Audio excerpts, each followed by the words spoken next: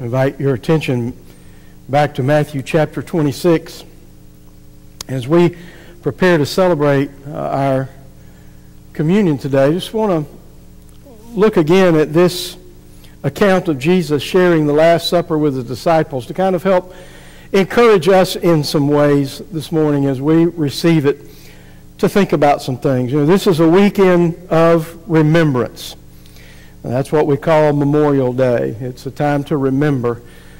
But I want us to spend some time today remembering about the life of Christ and what it means for our life, past, present, and future. There's three things I just kind of want to point out as we meditate on this today, and that I hope as we observe communion that will make it meaningful to us. First of all, I want us to notice in this passage of Scripture that we need to remember the reality of our sinfulness.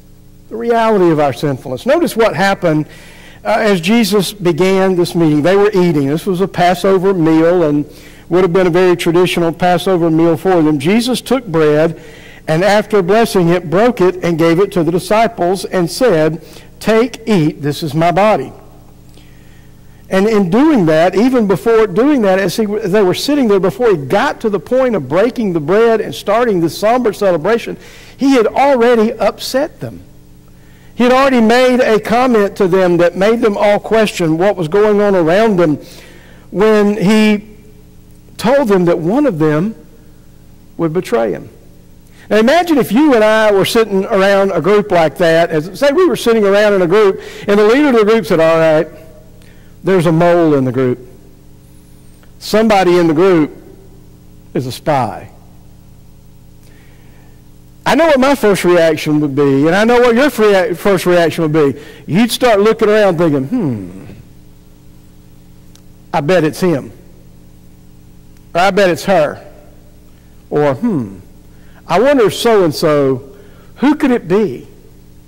But that wasn't the reaction to Jesus' disciples. Did you notice what he said when he told them, "One of you would betray me"? Verse 22 said they were very sorrowful, and they began to say to him one after another, "Is it I, Lord?" Think about that for a moment. They had been following Jesus around for 3 years. They had seen the glory of God like no one had ever seen before. They were walking with the incarnate Son of God himself. They saw the miracles. They heard the teaching. They heard his prayers. They heard his blessings. Sometimes they heard his rebuke. But boy, had they grown. You go back to the beginning of the Gospels and you read about this ragtag band of fishermen and other scoundrels that Jesus gathered around him, and you think, why in the world, how in the world is Jesus going to be able to get anything out of this? And then it wasn't too long later, much longer, he was sending them out in groups of 2, and they were doing the same miracles that Jesus had done. So they had come a long way. They had been up on a mountain with Jesus, and they had literally seen Elijah and Moses come down out of heaven. They'd seen the glory of God. They had heard the voice of God on more than one occasion declare that Jesus was his son. They should listen to him. But yet they realized in their heart there was something that could go wrong. Can I just suggest this morning, I think for some of us sometimes we get a little too smug in our spirituality. We get to thinking because we're better than the average person that maybe we're invincible. And even when we do sin, well, you know, it was because of this or because of that. And we find excuses for it. They made no excuses. They didn't look around and start pointing fingers. They all said, "Lord, am I the one?" And so as we think about that evening in that room, we think about ourselves. We think about that in the capacity, we all, and within us is the capacity, within each and every one of us is the capacity to get off track, to sin. But yet Jesus still loved us.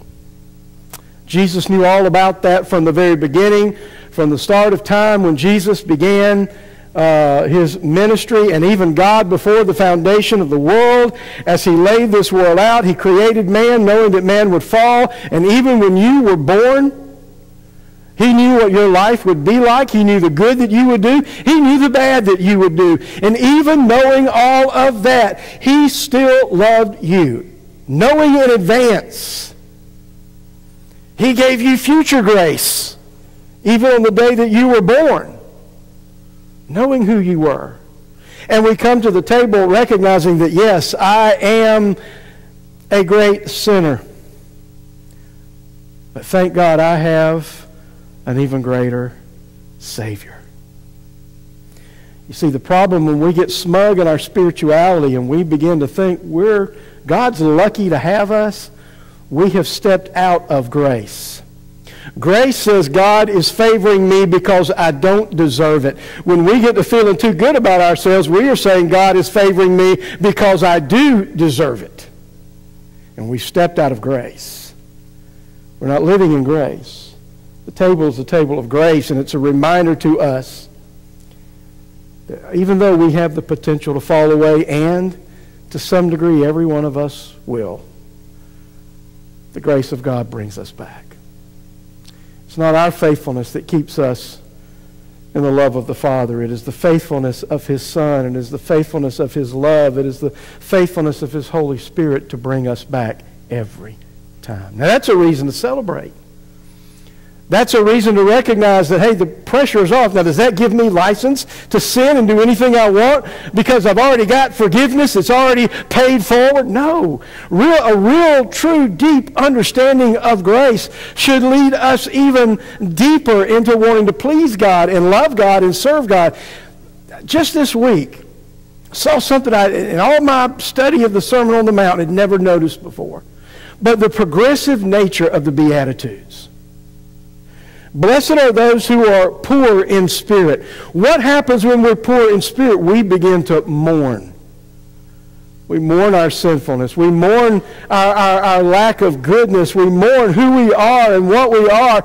And from mourning, what does that cause us to do? That brings us to a point of meekness. To recognizing, wait a minute, I'm not all of that. I need to surrender. And we begin to hunger and thirst for the righteousness that comes from God.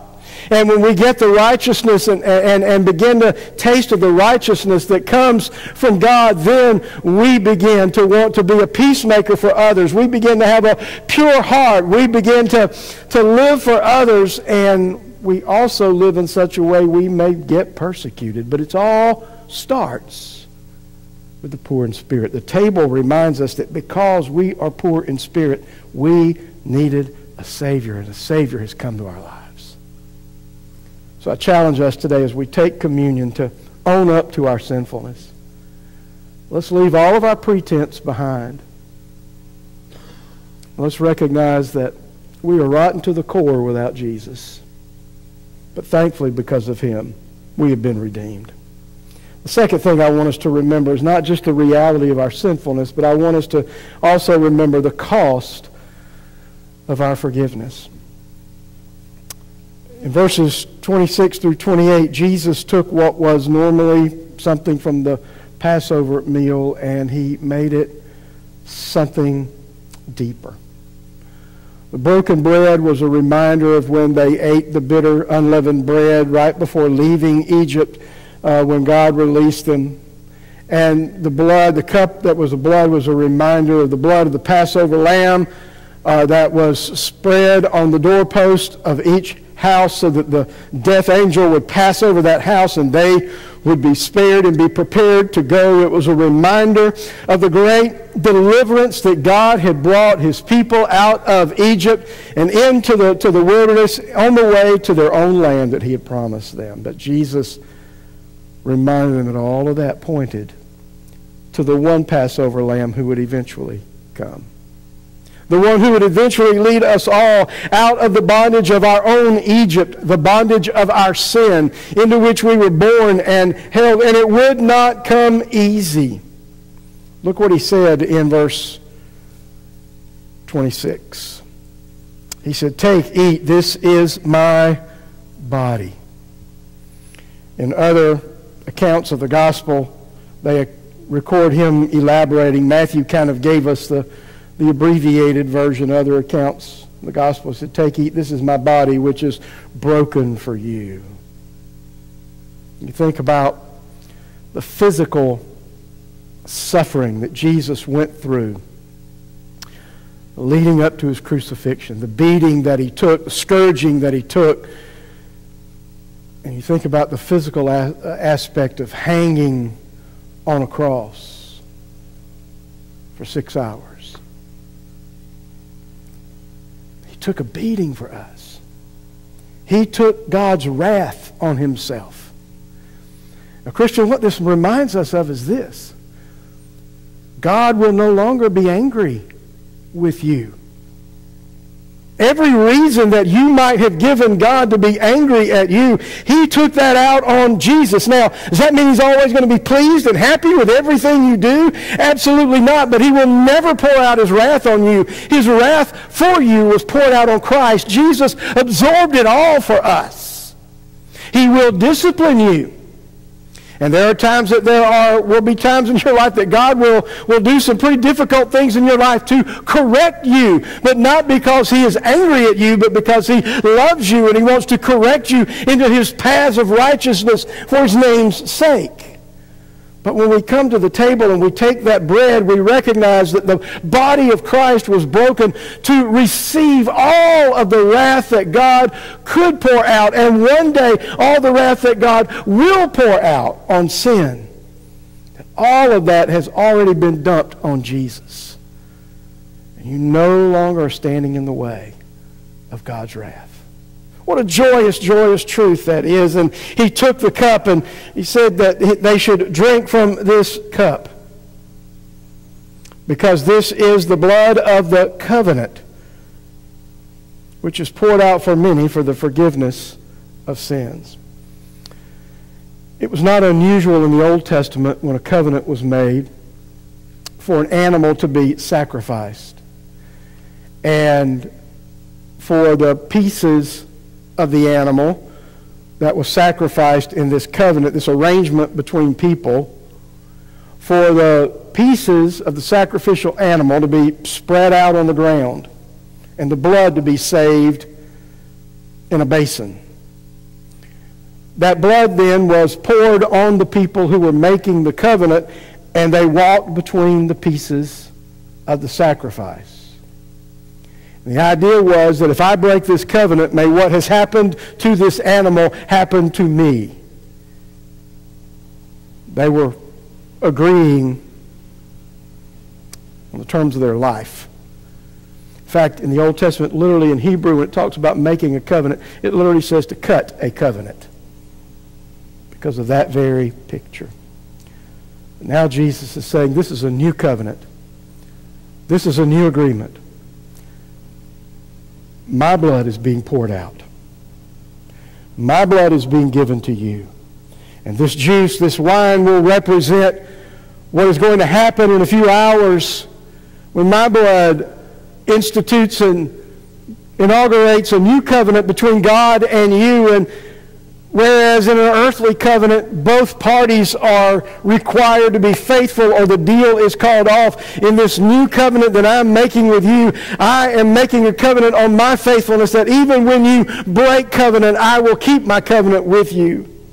That is what keeps us saved. That even though we are redeemed, even when we sin, it is that blood of Christ that was shed for us that has already paid for that sin, so that the covenant is not broken and God still holds his covenant with us.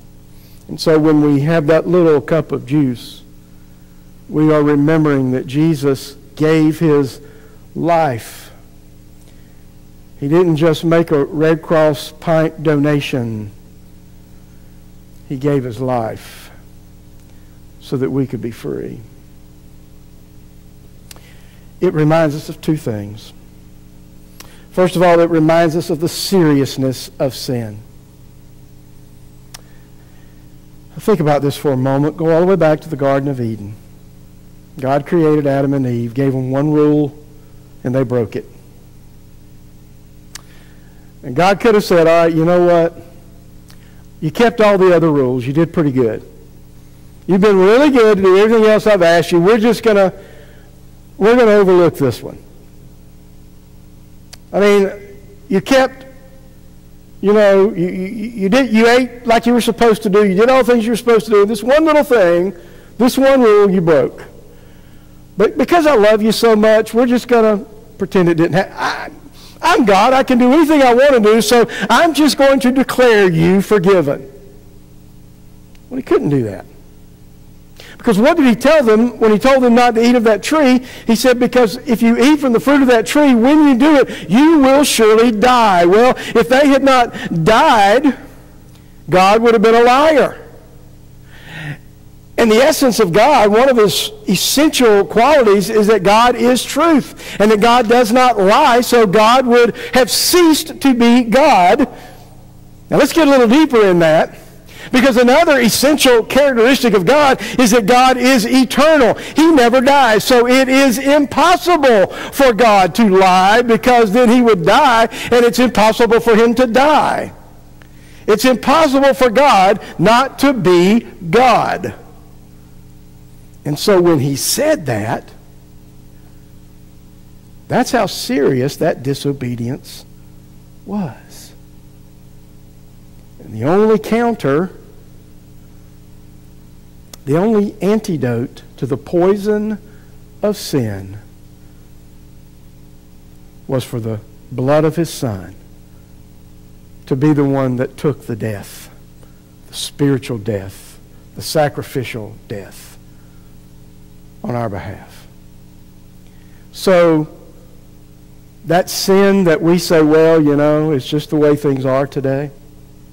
That little sin that we have, that's just a personality quirk. Well, I just can't help myself. That's just the way I am.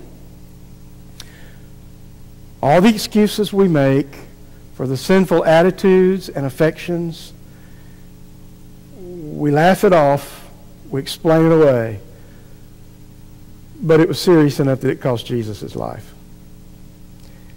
But the flip side of that coin is not only does the blood of the new covenant show us the seriousness of sin, it shows us the extent of grace. God could have, at that moment with Adam and Eve, said, okay, that's it, I gave you a chance. No more humans. We'll just enjoy this creation we've made ourselves. No big deal. But he didn't. He sent his Son to be that antidote for sin. So not only does it show us as we take that cup how serious sin is, it reminds us how glorious is God's grace. That because we couldn't fix it, Adam and Eve tried to sew fig leaves and cover the shame of their sin, and it didn't work. God had to kill an animal, symbolic of what would happen to his Son, to give them a covering for the shame of their sin. It was serious, but God was willing to be gracious enough that one day he would send his Son, and that's what we remember today. Theologically, we call this the substitutionary atonement. Now there's you a big fancy word you can impress people with. Make them think you went to Bible school somewhere. Substitutionary atonement. He was our substitute. He died in our place. He was our pinch hitter, our pinch dyer. He went to the cross. It's substitute as our substitute. And it brought atonement. It paid for my sin. Not only did he pinch hit for me, he hit a grand slam where I would have struck out. He did for me what I could not have done for myself. He paid the penalty for that sin. He erased the debt of sin against me. And when we hold that cup in our hand, that is what we will do. We will remember that. Now, the sermon is not over, but we're going to stop as we think about this cost of forgiveness and we think about the bread and the cup, and we're going to celebrate communion now. And our deacons are going to bring the elements of communion to you. First, they'll bring you the bread, and then after they bring you the bread, they will bring you the juice. And after you have the bread and the juice, we'll stop for a moment and we'll pray. We'll thank Jesus for his sacrifice, and then together we will remember this. But during this time, as they bring the elements of the Lord's Supper to you, let me encourage you to pray. Pray prayers of thanksgiving. Pray prayers of praise and rejoicing and what God has done for you that you could not do for yourself as we celebrate him. Join me as we pray. Lord Jesus, we thank you that you were willing to be the sacrifice that would pay for our sins. We thank you that you were willing to give your life for us. The wrath of God was poured out on you. We thank you that you were willing to give your life to institute and inaugurate this new covenant, this covenant of grace. We thank you as we celebrate that you have seen fit to bring us into this life and to make us yours. The covenant works two ways. And so by taking this bread and drinking this cup, we also recommit to you, fresh and new, our desire to live for you, to bring glory to your name. For it's in the great name we pray, the great name of Jesus. Amen. Take and eat. This is the body of Christ.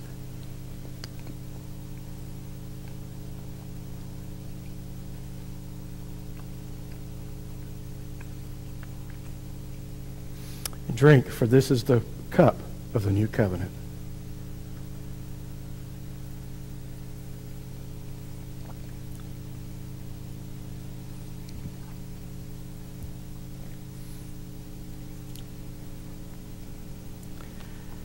There is one final part of the story of Jesus and his disciples I want us to end on today because it's such a glorious note.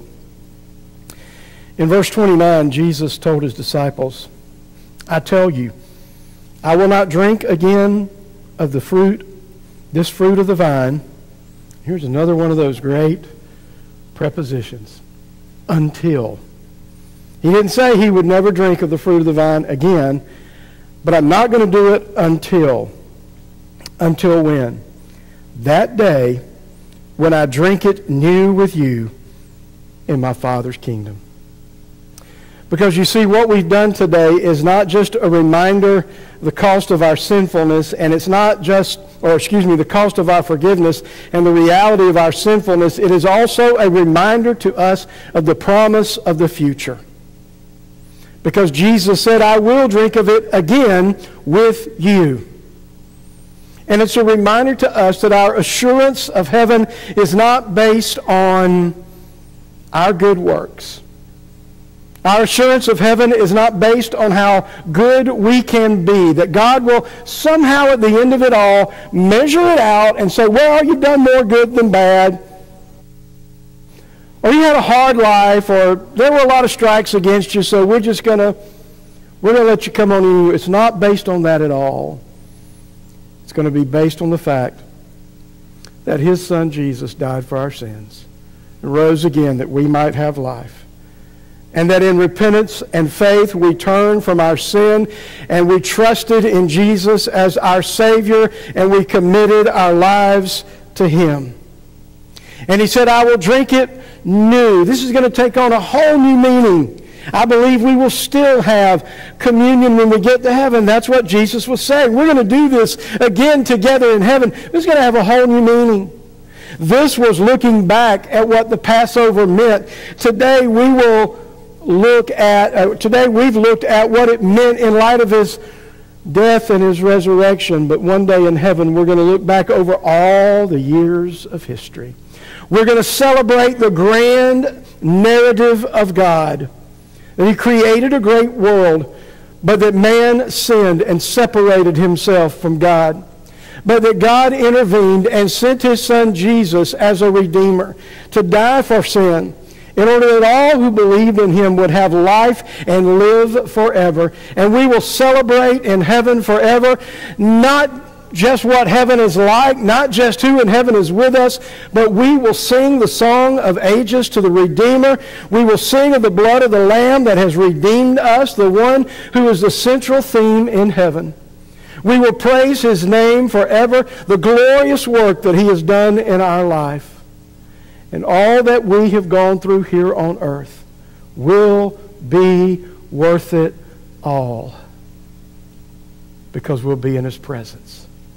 Jesus was telling those very words to a group of disciples who were about to watch Him be crucified and sealed up in a tomb. And then through a confusing several days, for 40 days, He will be with them even after claiming to rise from the dead, and then He'll go away again. But He left them this promise. We're going to do this again. We're going to have this meal again. The book of Revelation calls it the marriage supper of the Lamb, because we're going to celebrate in heaven that it was worth it all, that it worked, that God's promise was true, that we are redeemed. As we close out this morning, I just want to ask you, do you know for certain of your relationship with Jesus Christ?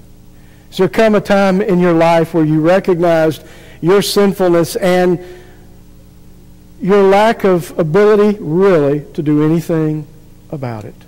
Have you come to the end of yourself and you're ready to turn away from yourself and to turn toward a Christ who has died on a cross for you?